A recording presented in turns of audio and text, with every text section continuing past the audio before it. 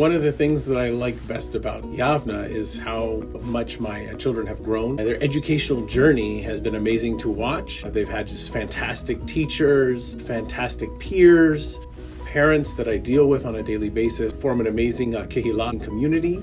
And I've just seen so much return on the investment on this education that's made me really happy to donate as much money and also as much time as I possibly can to do my part for everything that I have received in return.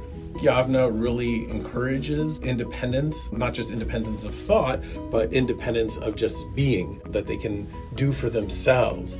And when they go out on these journeys, know how to get up and get themselves ready and get themselves prepared, and I think is really important. But when Yavneh gives them the opportunity to grow as individuals and to be able to take care of themselves, that's part of education. And I have seen my children really grow in that manner as well, and the other kids too. That I feel more comfortable with them going out on their own, that they'll be responsible, they'll make good choices.